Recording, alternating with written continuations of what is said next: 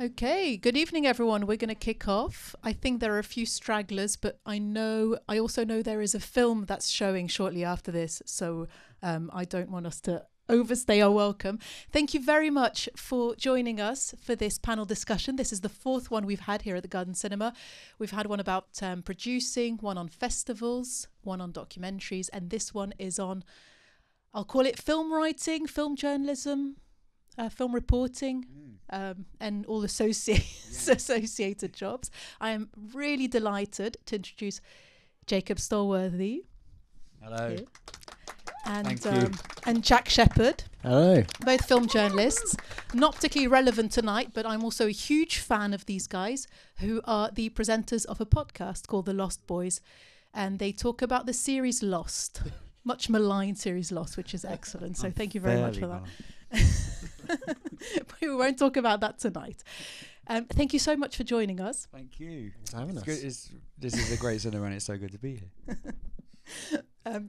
Can I ask you, first of all, a bit about your background in the field, how you got work as a film journalist? So maybe Jacob, will start with you. Sure. So I always loved love watching films and love writing about films, but never really did much about it, if I'm honest. Like, I look back, I kind of wasted a lot of time at uni and stuff. I should have done a lot more. So when I graduated from uni, I kind of had a lot of time. I had a lot to catch up with, and I thought, how do I go about this? Doing something that I love for a living. So I went a roundabout way. I started writing more, doing more stuff that I should have done before for unpaid gigs for websites and whatnot, which was just a simple case of emailing and I'll do it for free. Yeah, sure. And then you go to pre-screening. It's great, But I also got a fully paid full-time job working in film PR, and I thought to myself that maybe getting a job in PR, maybe I could then meet you're kind of dealing with journalists day in, day out. Maybe you can get some advice and see what they say. And it kind of happened that way. After 4 years, I saw that there was an internship at the Telegraph, and luckily I lived in London, lived at home still, so I didn't really have to worry about quitting a job and rent. Yeah, so that was you think about that, you're like very blessed in that regard. But I just kind of went to the Telegraph, had the interview, and I kind of said to them, look, I know there are a lot of people there who've been to journalism school, they've been to wherever, they've been writing for many years. I haven't really got that, but I've got a lot of passion, I want to get going. And it got me the internship, and since then I've kind of never looked back. So that's kind of my journey into it, and it's really a lot of luck, but a lot of persistence. But if you love film, you just do it, don't you? I guess, yeah. Just quickly, how did you get your job in PR? Was it just straight application? Yeah, so that's actually started with an internship as well, and I saw it kind of like about 3 months before I graduated, and I started thinking about it after graduation, before graduation, but it just so happened that I got an internship at the BFI, and it was starting the day after my graduation ceremony. So I literally went from graduation to work, and it was unpaid, which looking back now, I think they don't do this internship anymore, but I think what they do, it is paid now, because I got like £5 a day for lunch. So I did the BFI, and do you know what? That was 3 months, and it was just at the right time, because it was the later end of the year, so it was the London Film Festival, and I got my what I didn't get paid. It got paid back to me in dividends with like the things I did. Like as a wide-eyed newcomer, I was so like at these premieres and people were there, and you're like, what? This is insane. But it was the people. A woman I met named Caroline Jones, who was at the BFI, who she was a freelancer. She moved on to Organic, a place called Organic. Yeah, who have grown and grown and grown and grown. They were just new when I started, but she went there, and then she got me in there for a year, and then I got a job at Premiere, which is like one of the biggest agencies, I'd say. Everyone's who worked in PR has worked in Premiere at some point in time, and so yeah, it was a good trajectory in terms of PR, but it was meeting people within those jobs that then got me to the journalism stage. Yeah. They'd give you advice, or they knew that I didn't want to work in PR. They knew, and they'd go, I've seen this, you should apply for that. Or I know that person, I'll put in a word.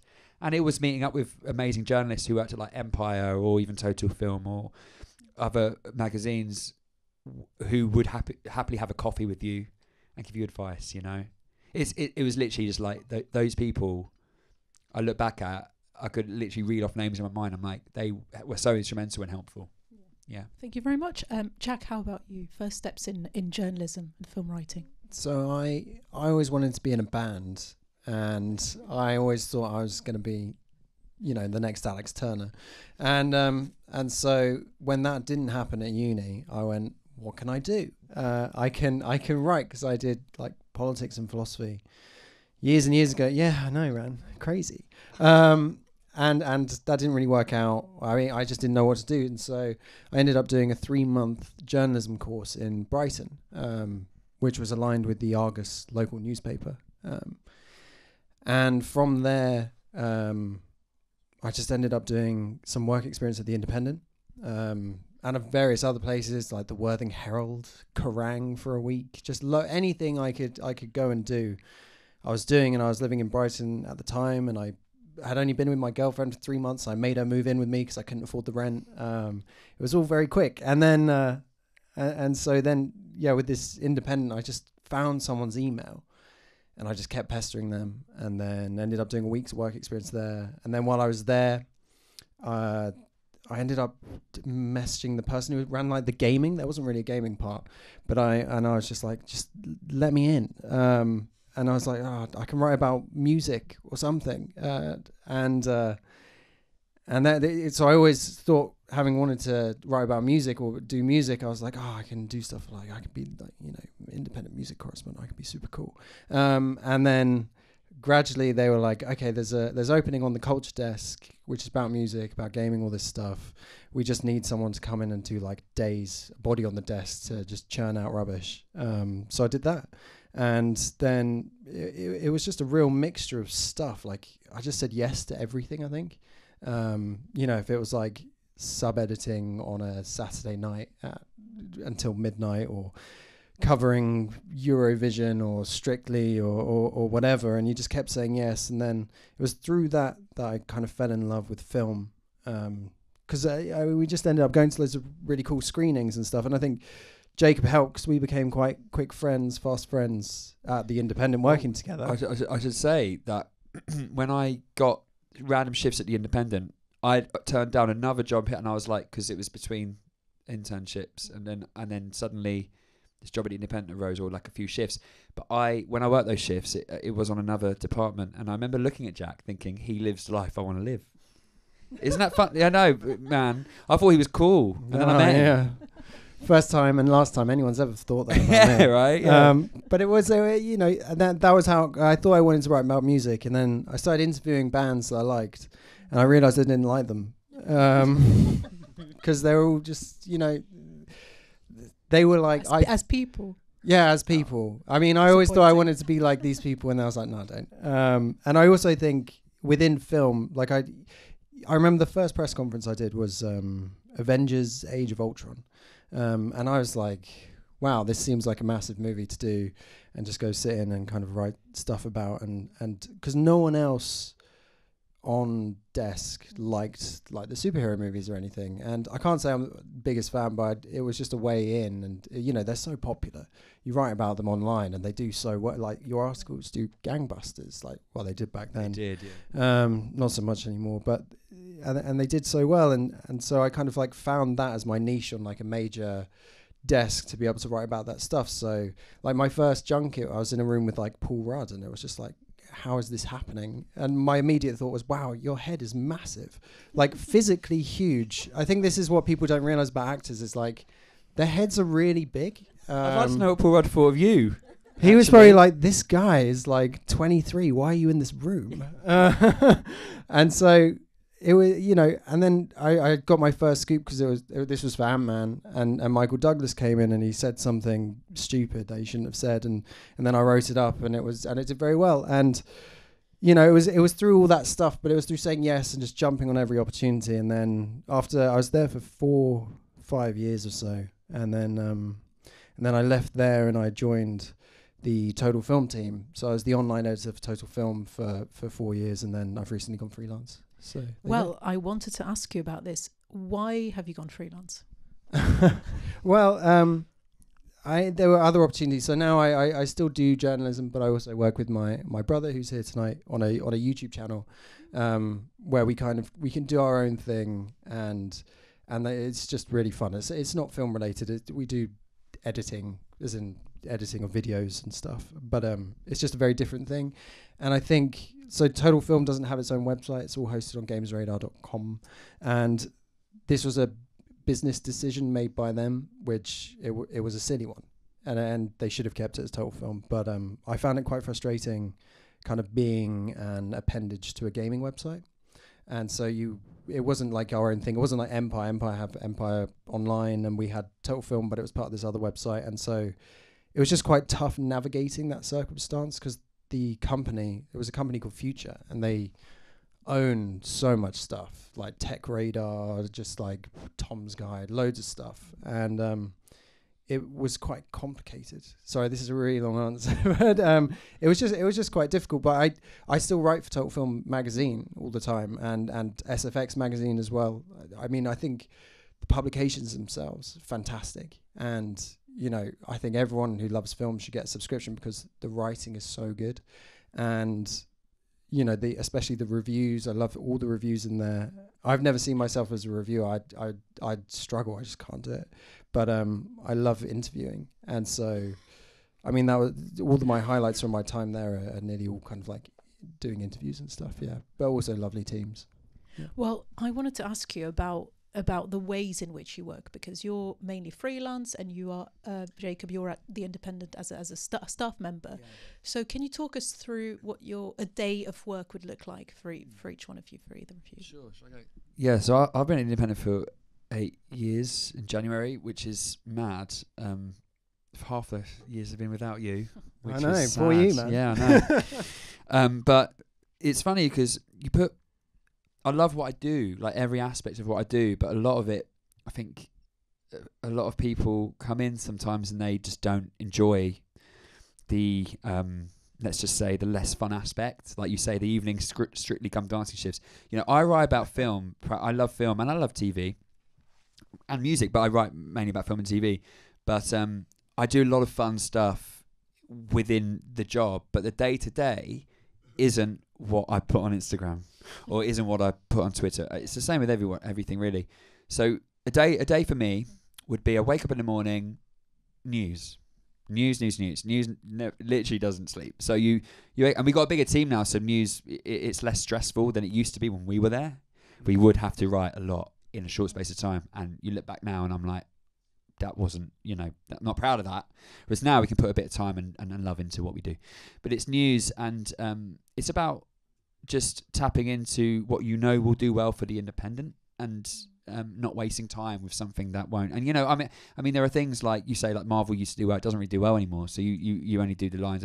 It's about isolating in your head, and you get a good gauge of it when you've done it for 8 years. You kind of see something. It's like your RoboCop, and you're like, that will do well, that won't, that will. You're very good at this though, because what does well very instinctively. Yeah. But I also think, I mean, I don't know if people realize like quite how, like when you look at the news, like it's so traffic driven. Like people are going for like, you have to go for the SEO terms. Like we always used to get called up on writing pieces like how long is this movie, how to watch blah blah blah, how to watch the Marvel Cinematic Universe in order, blah blah.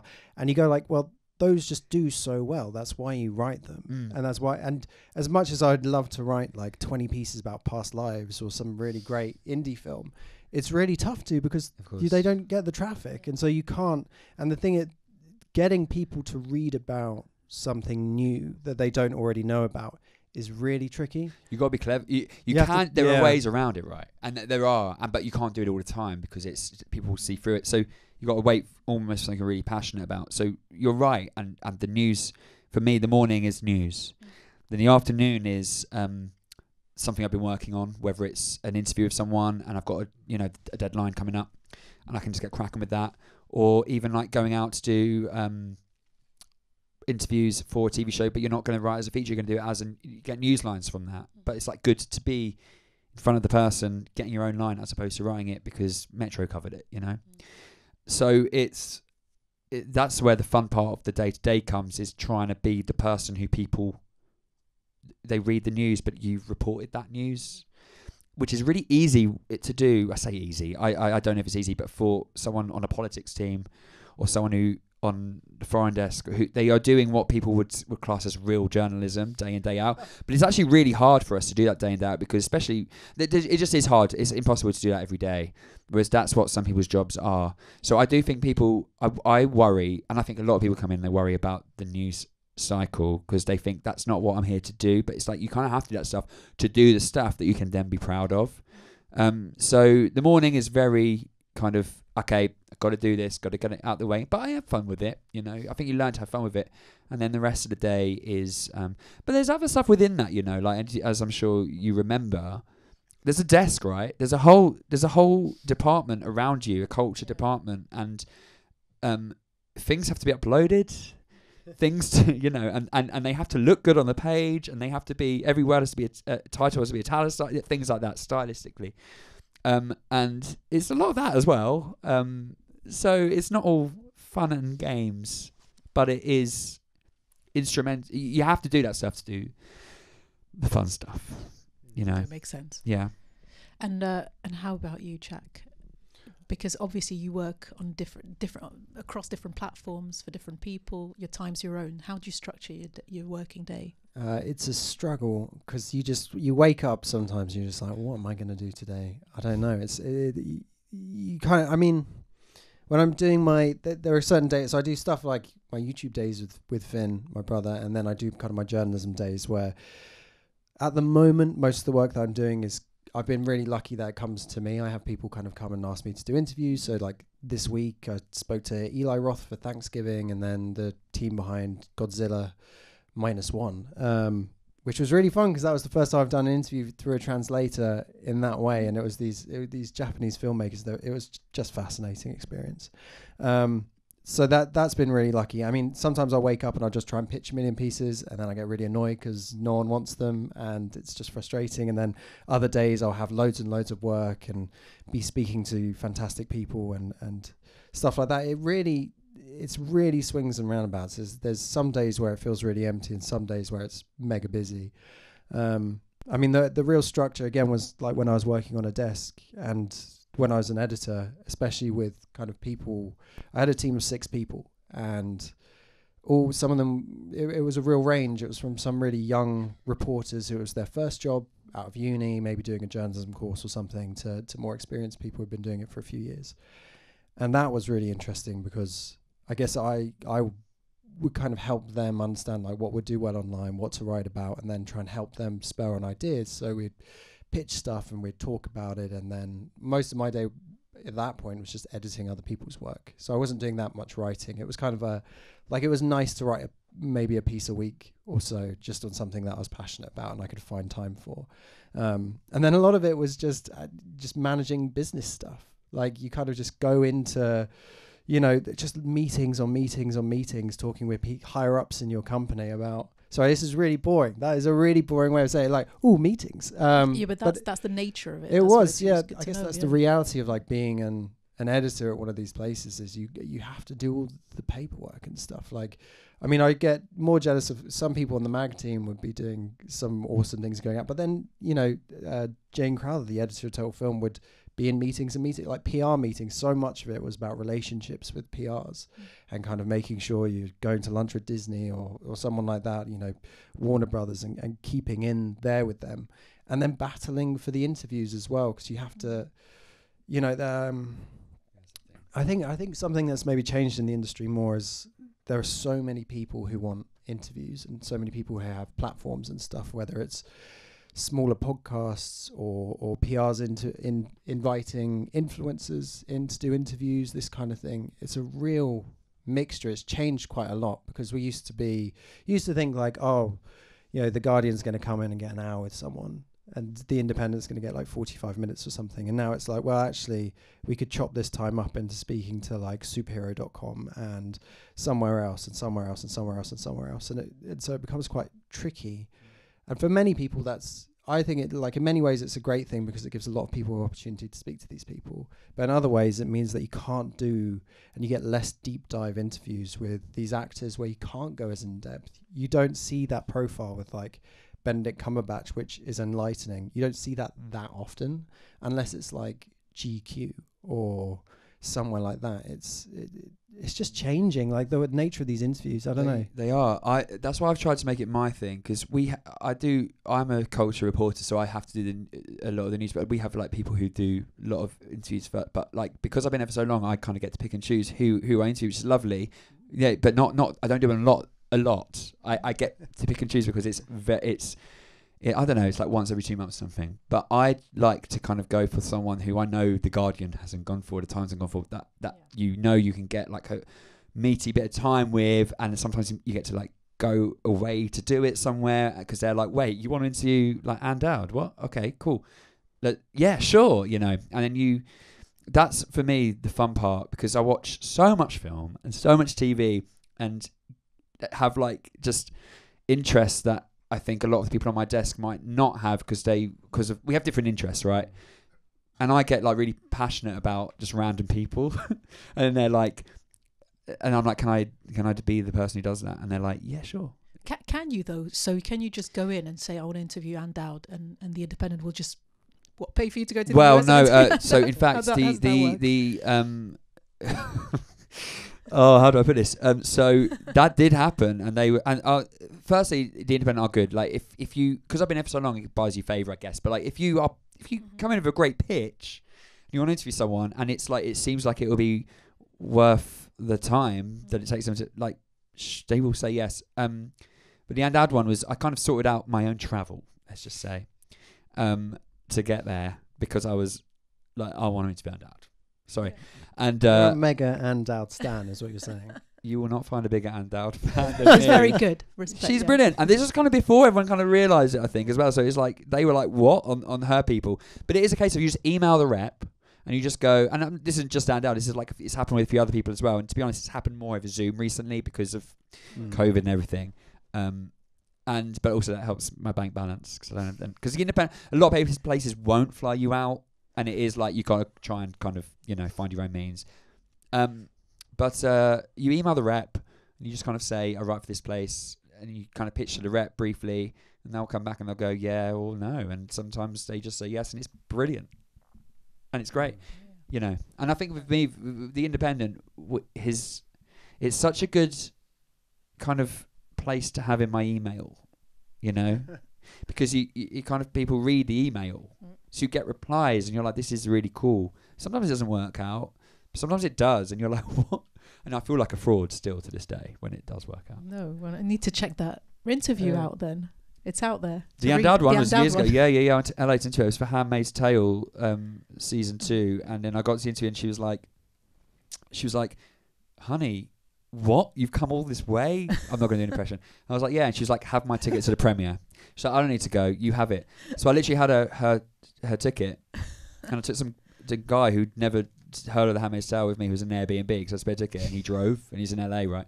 So I was like, do you want to come? He's like, sure. And then 10 minutes into the show, he looks at me, he's like, what is this show? This is horrific. But anyway, she gave me her ticket, and I had a great night, and it like made everything worth it, Yeah. I bet. It's great. Are we all good for time? Yes, I'm aware that I've been speaking a lot, and this is really for members here to be asking questions, so I will open up to the floor. We already have one there, front row. We have a roving mic, by the way, so do put your hands up. Hi, Jacob. Hey, Sophie. So my perspective is coming from someone in the same industry as you, and I was really wanting to follow up on something you said about, well, first off, film journalism not feeling quite like journalism, but also because you are someone who has to get news stories, and something I found extremely frustrating is that because access to talent and keeping the relationship going is such a huge consideration, it's actually very difficult to ask meaningful questions, important questions, actual journalistic questions to do with meaningful things, as opposed to like kind of fun stuff. And I just wanted to ask you how you approach that tension, and like, what are your tips for getting the scoop?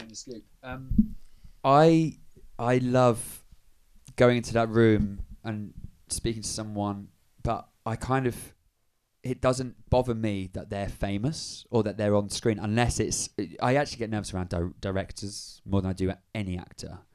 So if it's an actor, that's kind of splitting it there, isn't it? But like for me, I think I go in and speak to them like I would speak to any person, and already that kind of puts them at ease or surprises someone or whatever. And for me, I just feel like I'm a fairly personable person and friendly and quite smiley, and I feel like they don't think I'm trying to get something from them, because if I get a scoop, it's not necessarily like I'm trying to get dirt, and that might not necessarily be what I've been told by an editor or someone. They might go, you gotta kind of ask this question, and I'm like, okay, I get that we have to ask that question, but I think there's another way of asking that question without it being so obvious what I'm trying to do, because they would have had however many people come in that day and do the same thing. So for me, it's about just trying to find alternative means in a way that I don't think anyone else could have done it apart from me. So just to clarify, and obviously, yeah, you're very personable, more like a Columbo than a kind of like Paxman. But I guess I'm not talking about scoop on personal lives. I mean, like, the industry is so broken in so many ways. Yeah. And there's so many issues, and really that is what, like, you know, actual journalism should be about. Yeah. And I guess I wonder how much scope and leeway you have to do that as one of the few broadsheet papers. Sure. I think it does vary, and I think we have a large breadth of writers now, of different ages, walks of life. And what I really like is that the Independent now, specifically speaking about the Independent, I think we've got a bit more clout now. We didn't, because we went digital a month after I joined, which is what got me the job. But it took us a while, I think, to get to where we are now. So we now get more time, firstly, which is hard, as you will know. It's hard to get that time. You know, usually you get like 15, 20 minutes. You're like, what can I do in that time? Now it's more like 35 to 45. But I think we send the right person to the interview. You know, it's not. There were times, I'm sure me and you would agree with me, where I got sent to interview like Jessica Chastain, and I was like, I shouldn't be interviewing Jessica Chastain, because there's a lot of questions I think that it would actually come better from a woman, if I'm honest. And I'm not the person who should. She might open up more to someone. She was lovely, but like it wasn't the best interview. It wasn't the best use of any of our times. But now I think working at one of the few places that does get the time given to it, which we had to work for, I'd say, by the way, still, it was like, they were always like, The Guardian. You're like, yeah, but, you know. I think it helps that we've got a large crop of writers to pick from, and they send that, and then the fruits of you know, I think it's fruitful because you read the art of the piece and you see there's been a great link between a person, and that's an editor's job. You know, I do help out there, going, I think this person would be really good, and we've got other people on the desk, but ultimately it's the editor's decision to go, that would be the best person for that. Well, I think the Independent, it's gone through a few editors, and I would say at times it burnt a lot of bridges with those people for being a bit too blunt with questions. And the headline we used. And headlines choosing and stuff like that. There have been some very, very angry emails, and some PRs who, when I was there, they just wouldn't work with us anymore because they'd ask questions and stuff that the person didn't like or something, and that would damage just it damaged relationships, and it just made it tricky. So it's a really, I know what you're saying, because it's a really hard balancing act. Every time I've ever tried to write something real, I end up getting it softened, and I Yeah. Really? Yeah. Well, yeah. I mean, this is like, I think, again, it's like an editor's job to be able to manage that and find the walk the tightrope that needs to be walked, because I think there's an element of like, someone will say something and then they might email afterwards and just be like, actually, we don't want to say that, can we not put that in the piece? And then, I mean, I had it even at like Total Film, like we're a film magazine, you know, we weren't going for like massive scoops on just like, you know, hard hitting stuff. It was more, the scoop for us was like, who's the cameo in the Marvels? You know, something like that. And it was very different, but you know, there were I remember something to do with it was like Scream 5, and it was talking about one of the people who's like, there's one of the people who's in the franchise who wasn't in the new one. I can't remember who it was. It was our Christmas party, and we had the PR screaming on the phone down to us, being like, you have to take this down now. And this was like, it's like, we know this person's not in Scream 5. It's public information. And we've just like asked the directors a question. They answered it very well as well. There was a very like completely normal question, normal answer. PR on the phone just being like, take this down. Yeah, they'd said it, and they were like, and I was lucky because I was with Jane, and we were just like, we were both just fuming, just like, why is this person so angry? And we didn't take it down, and then whoever it was just wouldn't give us another interview for like a few months, and then eventually they were just like, we were like, well, we did all this stuff on Top Gun for you as well, like surely that means something, and it was just this negotiation about it, and it was like, sorry, I feel like we're negging on PRs and stuff, but like it's a balancing act around that. It's just, I've got a question for you, just quickly one back, we could talk after, but like, is it a case of you've asked the questions, you've got the answers, and you put it in the piece, and then it's softened when it comes back to you via an editor? Okay, I mean, well, this is like, I guess, very recent actually, and I won't name the publication, but I put some context into a review of a film. So it was like The Marvels, and I just put that it was like jarring to see American accented superheroes positioned as the defenders of our collective humanity at a time when the American president is cheering on a genocide. And the editor was as nice as she humanly could be about it. It was like the best case version of this situation. She was like, okay, so your choices are, we can pull it and you'll get paid in full, or we can run this cut. And she sent me a cut. And it was like, again, it's like that absurdity. You're like, it was Scream 5. I'm like, this is the Marvels. And it's like, we're hardly here at like the kind of like the hard edge of political journalism. Like, And I guess I just find that really weird space that film journalism is in, where we're like going around saying we're journalists, but like, it feels quite difficult to have any journalistic value as opposed to some kind of like extension of the like celebrity industrial complex and PR and stuff. I think it's really tricky because there's some stuff, depending on especially which publication I'm writing for, you kind of have to write for that publication in a way where it's like, I know, like for that observation, for instance, if it was going to Total Film, I would say it probably would maybe get taken out or something, and that's just the weird place of that.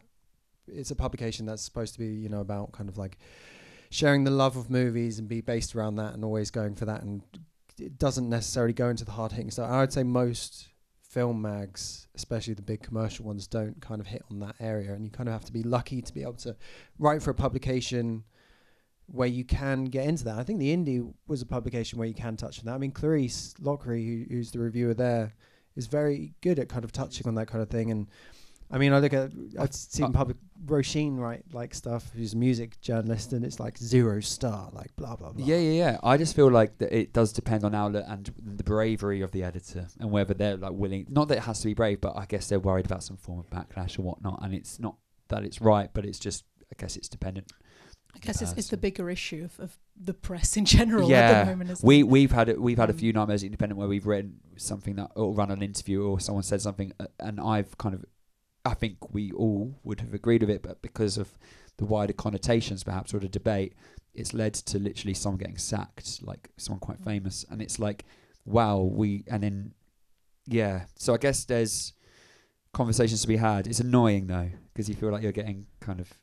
I mean, it's a very, very important debate. I think it across the entire media world, to be honest. I'm just conscious of time. It's something that's worth discussing in the bar. We will have time at the bar to chat. This is the whole point of this evening. Have a drink and talk with each other. So I'm aware there's a gentleman here who had a question, and then I'll come to you and to you. Oh, I'm so sorry. Okay, I'll come to you straight after. Apologies. I'll be short. Totally different question. Let's say, for the sake of it, that I'm an independent filmmaker who's made a very small film, kind of all on his own, and I screened it in minor festivals and some self-organized screenings, independent cinemas, and I would love to reach out to have some reviews or magazines or things like that. But then, in that case, who and how would you advise to reach out to?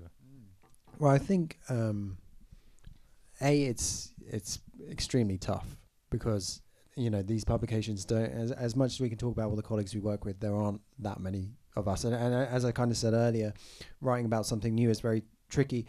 But often the way to do it, I'd say, is if you have a good story around it, if you have something that's interesting about the film and unique, that is kind of it. I'm talking mainly about like on a news level. Trying to get someone to write about it there is probably a good way to kind of get in, because I guess the thing, like, again, when I was at TF, you know, we would get sent, I don't know, probably 20 films a day kind of thing, where it's just, you know, there are so many people, it's like, oh, watch my short film, watch my long film, you know, feature, whatever.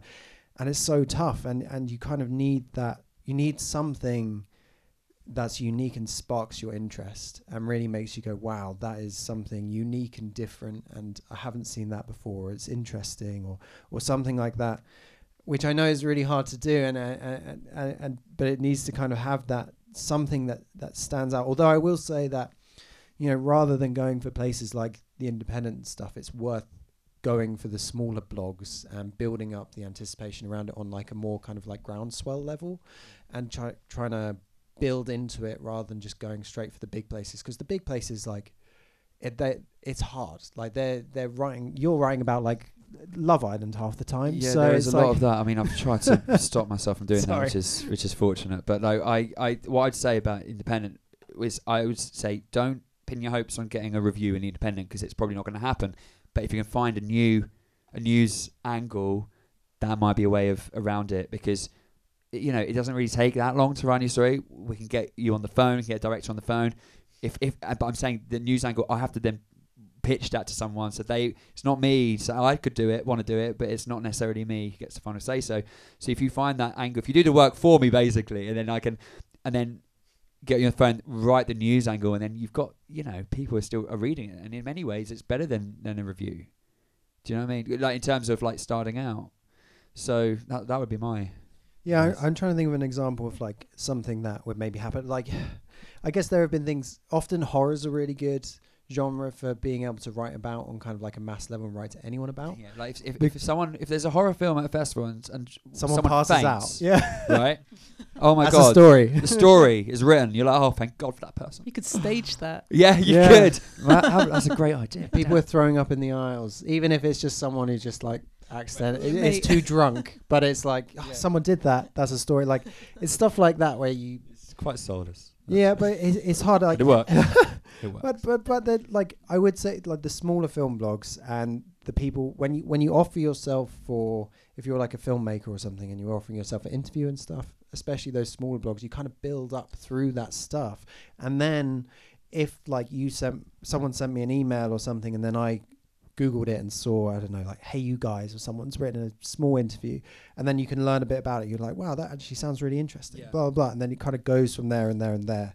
And it's that slow build. It's really tricky, just, as I say, to going cold with like the Indie or the Guardian or Times or whoever, and just be like, can you review my film? Because they're already reviewing 5 films a week. And ironically, I know we're running out of time. I don't want to waffle on myself, but more people might read it at a smaller place than they would at a bigger place, which is really interesting. You'd be surprised.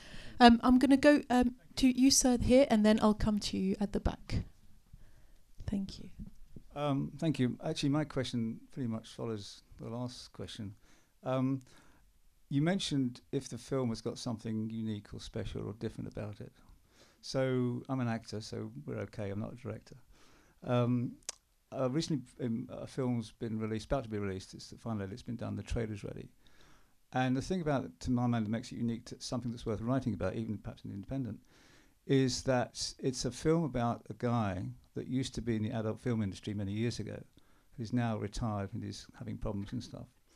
Now, the special consultant on the film was in fact the former porn queen of England way back in 20 years ago, who most recently has been known, having been taken over by the FBI, to be interviewed in front of witness in front of the grand jury in America in the Ron Jeremy trial. So there's a big link there, and so she was a huge help on the film as to how somebody in that industry would become. Now, within that, would that be a story to print? Secondly, would you watch the trailer, which I can show in the bar afterwards? And would and would you watch come to the screening, the private screening? Well, I definitely watched a trailer in the bar. Okay. Firstly, Okay. so I think the human interest angle. It's right there. You're ticking some boxes. Yes. Again, it's not. It's just one of those things you pitch, and if it takes the interest of an editor, but I think it seems like something that might, is what I'll say. I mean, the person concerned has some big PR because she's been in the press for many years. Right. So she's got good PR contacts. Mm. But obviously she's not in that business anymore. She's doing a lot of stuff now. I'm working with Met Police and working with the NHS on sexual crime and stuff like that. So she's been more into the quality press, like your stuff, rather than the red tops. Yeah. Nowadays. So it was that sort of angle that does that sort of. Well, off the back of what you're saying, I think something that I know does well at the Independent, and I'm sure you would remember it is like the story behind something. So yeah, it's like I can't like say for sure, but it's those kind of. It's I mean, when we're talking about kind of like the interviews behind it and having someone, if like this woman was available to be interviewed and stuff, it's certainly, absolutely. It's that sort of stuff that kind of gives it that extra level of just attraction for a writer to be able to talk about it. And if you can make a kind of have a sexy headline that you think was going to work around. Just to add on that, she did a big podcast recently, about an hour long. And we're also in discussions with 2 film directors about making a film about her life. So there's a huge backstory. Really? Yeah. Well, I'll box a trailer out there. Okay. Thank you very much. There's a question there. How are we doing for time? How many questions do we have? 15 more minutes. 15 more minutes. Okay, we can put in two or 3 more. Who's the next? Thank you.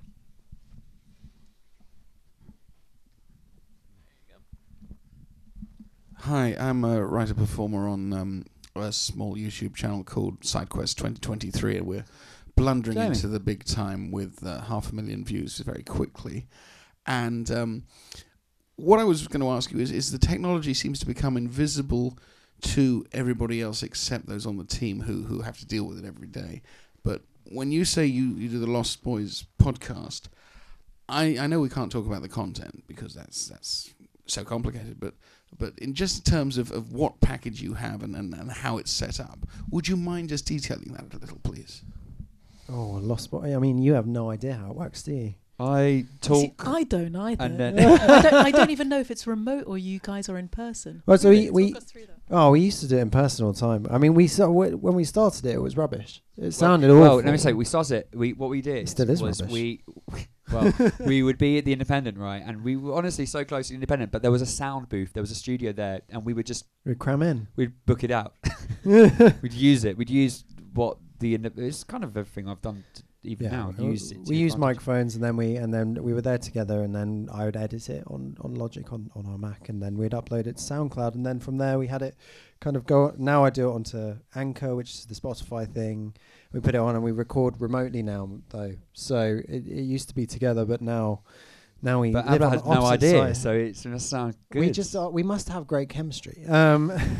But yeah, it's not the same though. We're going to get back to you in person. We're gonna get, but yeah, if you want to talk about Lost Boys, if anyone does, we can talk about that. We can go all I'm day. happy to. Yeah, really. I can't. So I mean, Jacob's watched Lost 8 times? Yes. Is it? Yeah. I've never watched 9 it. over That's there. the premise of the Can podcast. I have a show of hands? Who here has watched Lost? That's right. That's 4, which is a cursed number. Oh God. My God. Do you want to just mention what? I guess your question was about what equipment. Yeah, just to equipment, take the software. software, just getting into it, just how hard is that, and to It's not too hard. I mean, we used to use. God, I can't even remember now. But I mean, we do it all over Zoom now, basically, where you can just record it on there, and we both have microphones. You have like a Yeti mic, and I have the same thing. So we just literally plug it in with a USB and get going, and then I cut out the ums and ahs, or I've started to. I didn't used to, and now I cut out the ums and ahs and kind of put it together with a few EQs and that kind of thing in a software called I use Logic Pro on Mac. So it's like the way I learn most of these things is just through YouTube. But we don't put it on YouTube, do we? No, we just put it onto the SoundCloud, all the usual channels. the podcast things. So. We can chat loads more about Lost in the bar after. Yeah, like really. I will talk about that. Do we have any other questions? Yes, third row, please.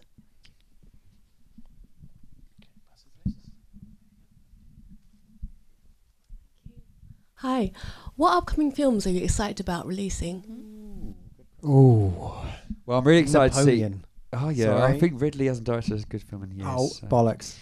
I really hyped to finally see The Zone of Interest, the Jonathan Glazer film, just because I've heard so many good things. I saw that the other day. Oh, Banging movie. talk about that side. What else? What else is coming out? I saw Maestro, the Bradley Cooper film. like that. And I thought it was amazing. I loved it. The Boy and the Heron, Studio Ghibli, great film. I've not All of Us Strangers. Have you seen that? Seeing it tomorrow. Oh, aye. I'll tell you something I was really excited to see, and I saw it, and I'd really recommend seeing it over Christmas if you can. And I actually, I don't know if it's out until January though. It's annoying. It's The Terrifier 3. Holdovers. What do you say? It's a Terrifier 3. Terrifier thing. The Holdovers, new Alexander Payne film. Like such a return to form for him, and such a great. Even in January, love it. It's very wintry, 70s feeling, and they've kind of shot it like it's filmed in the 70s. Really good performances. Like having Paul Giamatti back in the Oscar race for me is like we need him in the Oscar race every year. So yeah, that's one. What about you? What are you excited for? I'm looking forward to watching Left Me Before. Oh yes, that too. Yeah. I've not seen that one yet. Yeah. Playing it here at the Gun Cinema. Wow. Good Should we all plug. just see it after? Is it on tonight? Oh, yeah. I don't even know what's Yeah, I'll have a think of some more. I can't think off the back of my head.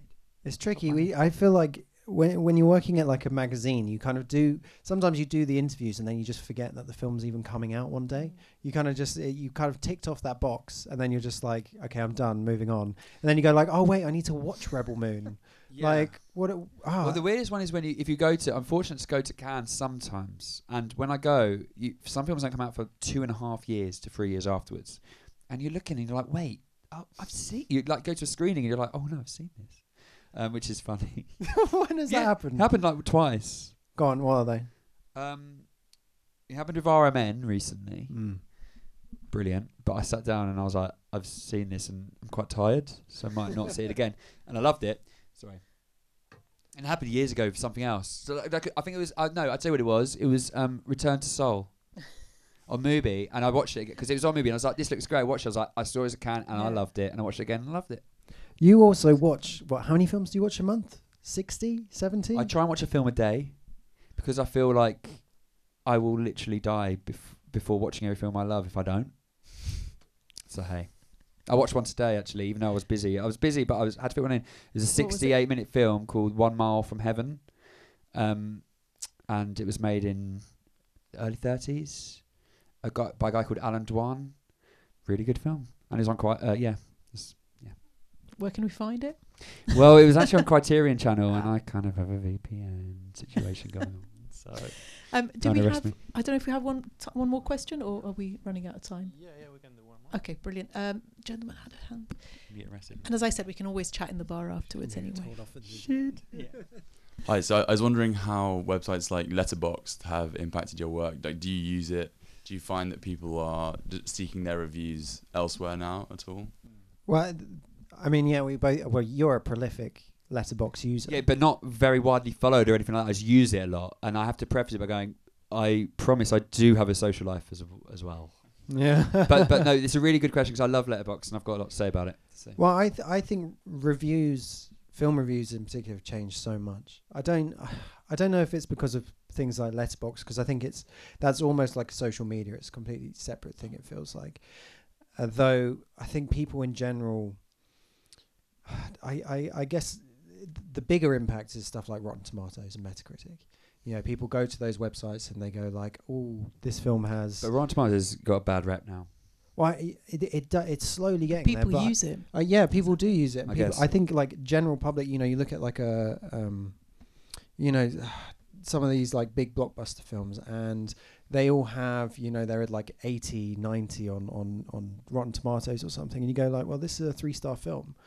And it's something like Austin Powers 2 has 45%, and you're like, what?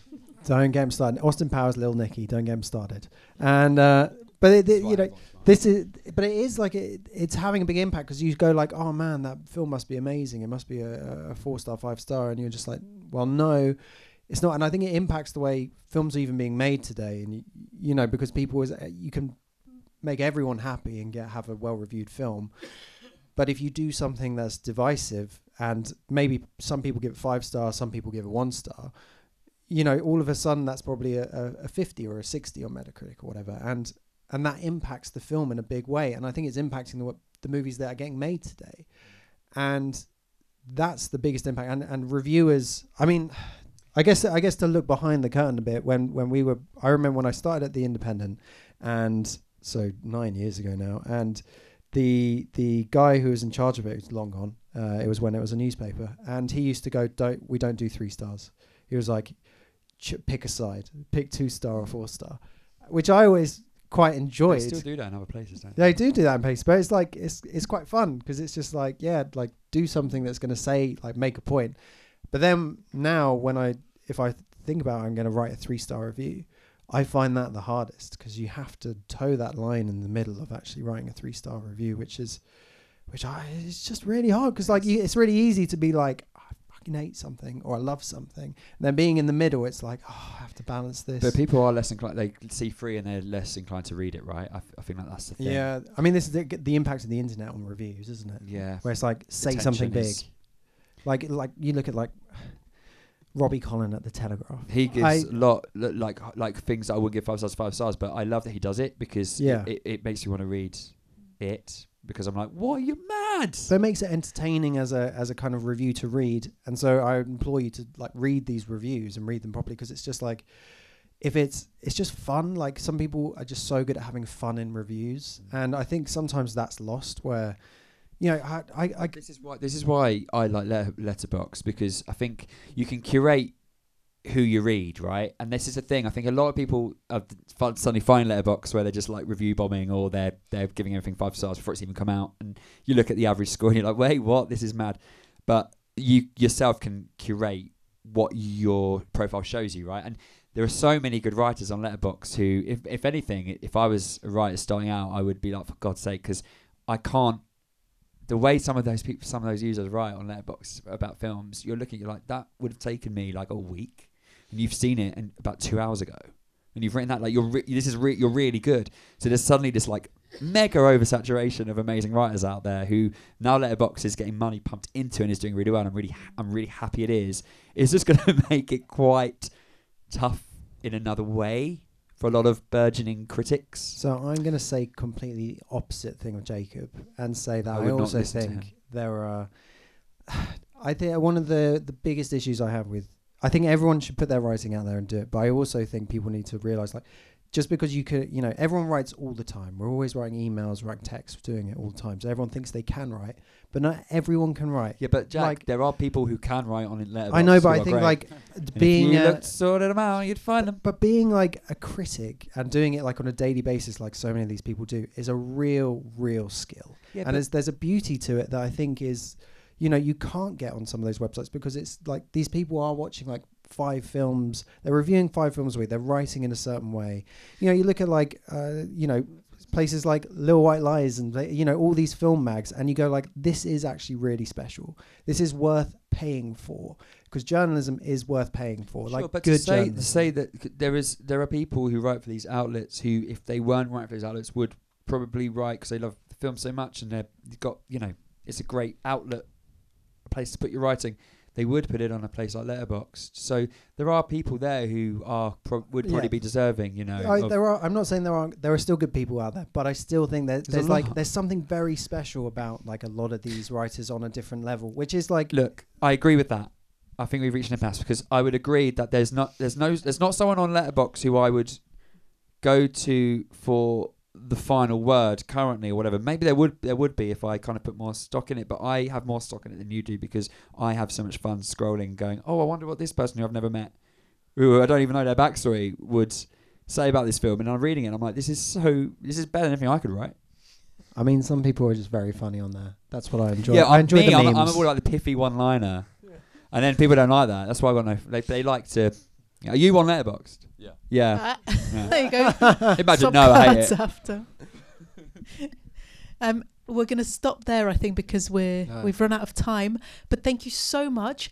There will be scope to ask questions, talk, chat, argue, everything out in the bar over a drink. I just want to thank you so much for all being here with us today. Thank you to our guests, Jacob and Jack. Thanks again for joining us. Thank you all for coming out. Oh my God. Just a quick shout out before we wrap up. As you are members, please please do let us know if you have any suggestions or requests for these kinds of events. We like to have them thematically. So if you want us to bring on anything from a casting director to location scout to an animator, do say so, and we will bring you only the very best. Have a good night, everyone. Thank you. Thank you, Avila.